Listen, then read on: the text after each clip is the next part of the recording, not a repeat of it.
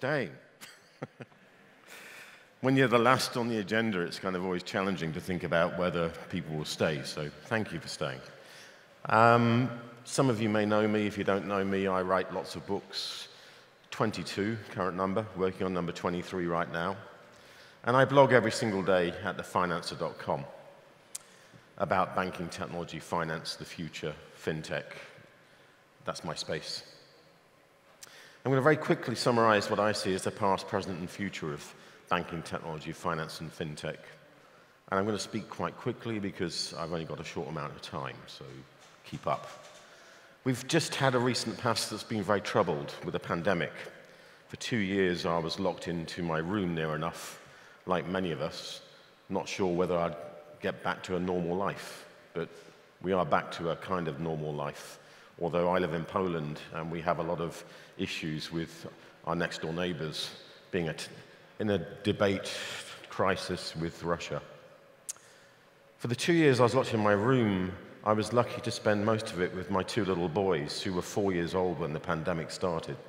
These are my boys, Eddie and Freddie. And so 5 of my books are children's books, Captain Cake and the Candy Crew, To Sweetly Go Where No Sweet Has Gone Before. Those were written during the pandemic lockdown. The reason why I put my boys on screen is that when you have children, and these are my first and only children, it makes you question everything in what's going on in the world. It makes you think about things. My boys think I'm Iron Man, I guess because I grow my beard for them. I think I'm more like Doctor Strange, and Iron Man is obviously much more like Elon Musk. In fact, I'm far more like Bruce Banner, to be honest, than like Tony Stark. But these questions came into my head around money, finance, technology. For example, our world does not exist the way we see our world. Our world has no countries. We just made them up. And the internet doesn't recognize countries. And that's a huge issue for regulators and for companies and for financial institutions. How do you deal with a world connected through the network of currencies that don't recognize countries, regulations, and borders? Time does not exist. Albert Einstein made this point, and it made me sit up and think, wow, that's true. If you go to China, China has 1 time zone, and for such a big country, you would think it would have 3. If you go from Afghanistan into China, you have to put your clock forward 3 hours. We just made time up. And now we talk about real time and doing everything transparently, interconnected globally, immediately, on demand. That changes the way we should think. We also have issues with thinking about money, because money does not exist. We just made it up. The dirham doesn't exist. It's just invented. The same with the euro and the dollar. In fact, right now there's a big debate around de-dollarizing the world. Does the dollar stay as the reserve currency of the world? What happens if it isn't?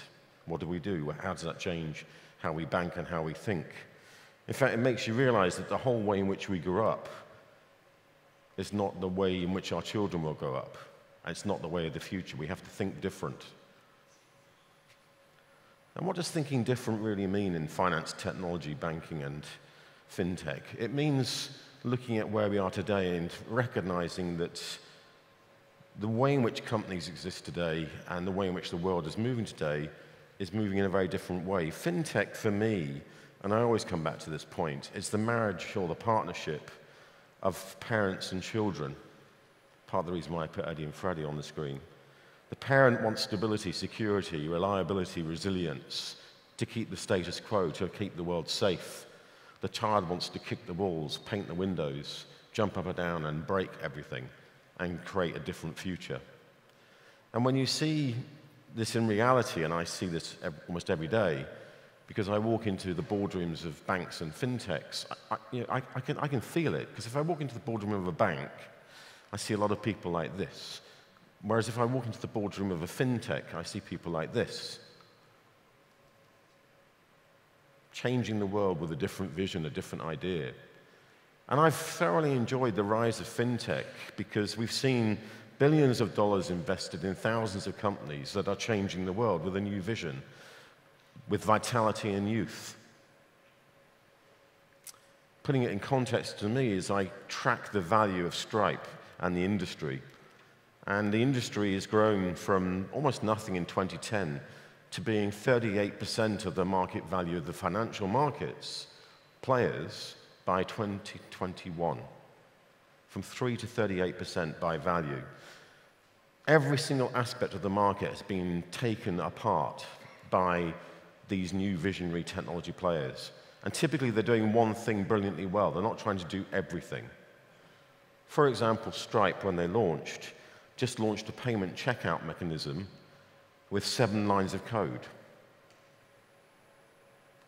That was in 2011. By 2016, they were worth almost $10 billion. By 2018, they'd doubled in value.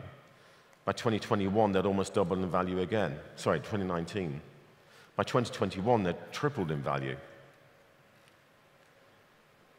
In a decade, they'd gone from nothing with 7 lines of code to become one of the major global payments players with just a few thousand people. You compare that with traditional financial institutions like Commerce Bank. And Stripe's worth 9 Commerce Banks with 1/10 of the people, or 3 Deutsche Banks with 1/5 of the people. What's going on here is basically the traditional financial markets are structured around physicality and distribution through buildings with humans. But now we have digital finance built upon software and servers. The new world of digital is driven by data, not by buildings with humans. And this is the stark reality that is highlighted so well by Stripe. Having said that, Stripe's stumbled, a bit like a lot of fintech.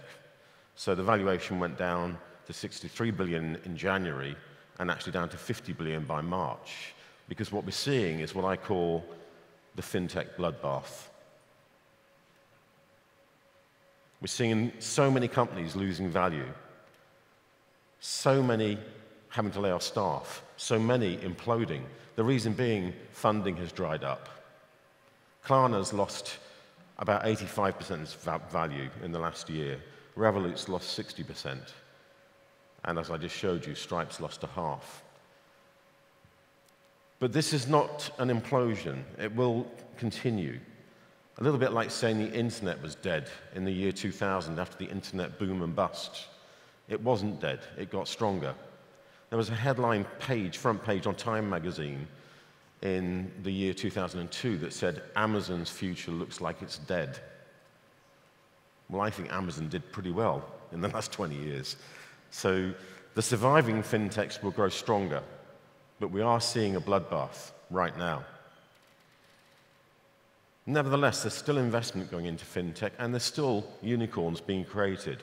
258 in 2022, 312 today. So it's not doing that badly. It's just that if you're a young startup, it's been tough the last 12 months, 18 months, and it will stay tough for the next 12 months. Then we come to cryptocurrencies. And right now, my theme that I'm focused upon is cryptocurrencies and CBDCs, central bank digital currencies. Can we decentralize finance, or does it need to be centralized, or does there need to be something in the middle? In my view, there needs to be something in the middle, which I call hi-fi, hybrid finance. Decentralized for transactions, centralized for governance. And it made me laugh the other day because there's an advert running in Britain, which, if it works, is quite funny. Doesn't look like it works. Oh, here we go. Now, what's your preferred digital currency for this exchange? Have a fiver? No, it's crypto only, mate. For potatoes? And onions.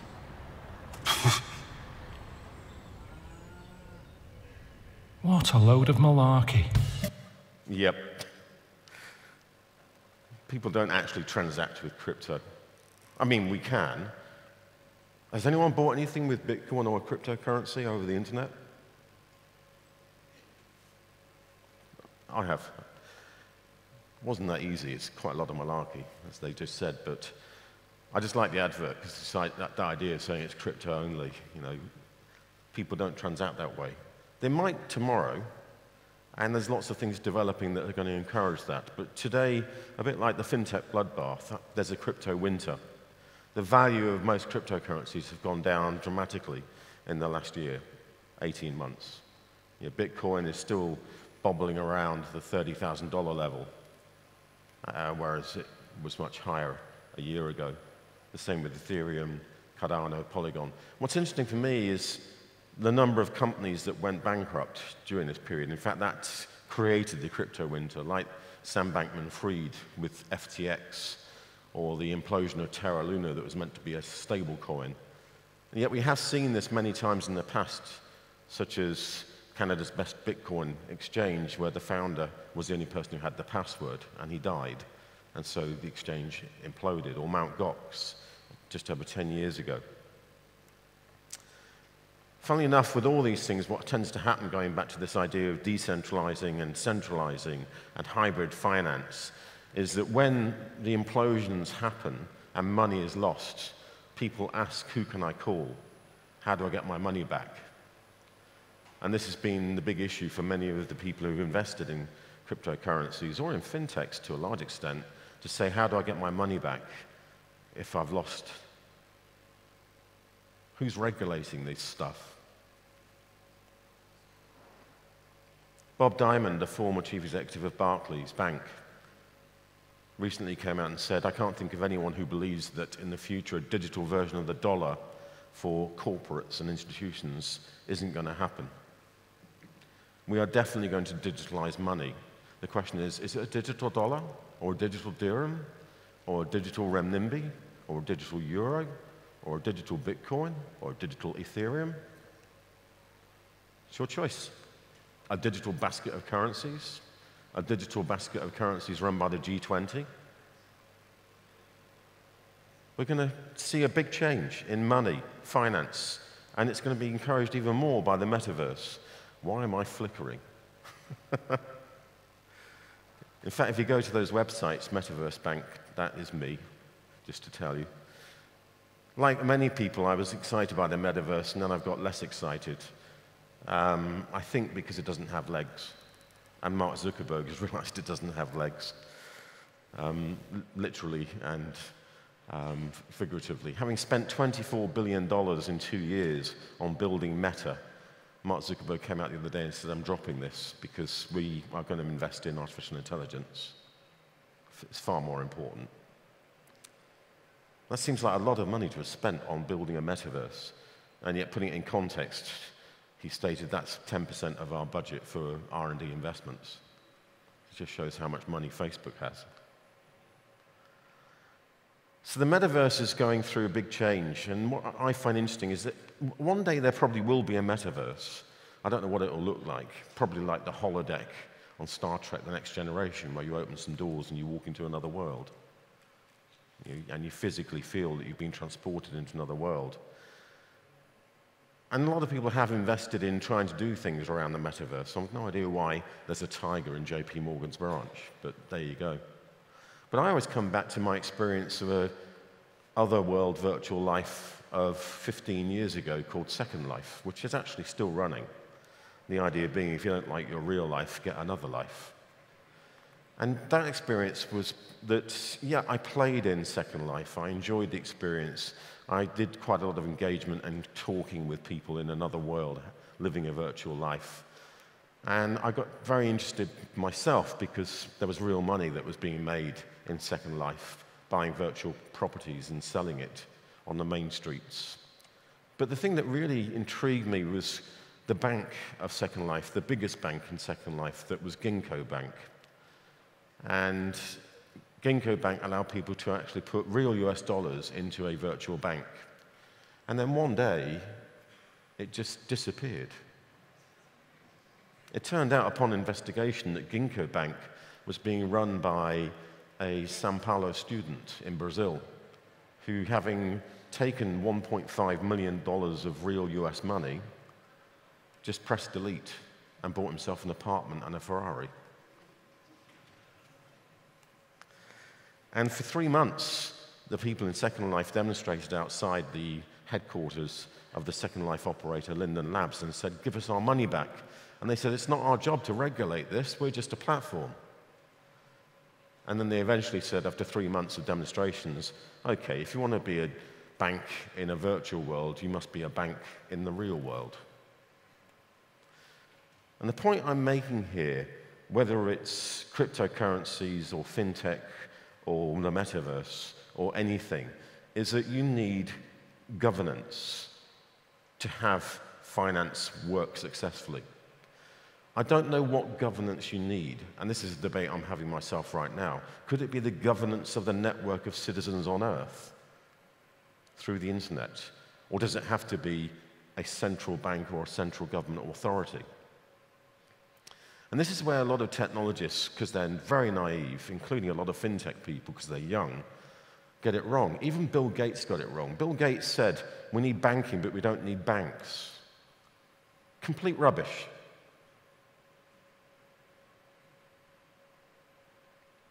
We need to make payments, but we don't need banks to make payments. We need to save and invest, but we don't necessarily need banks to save and invest.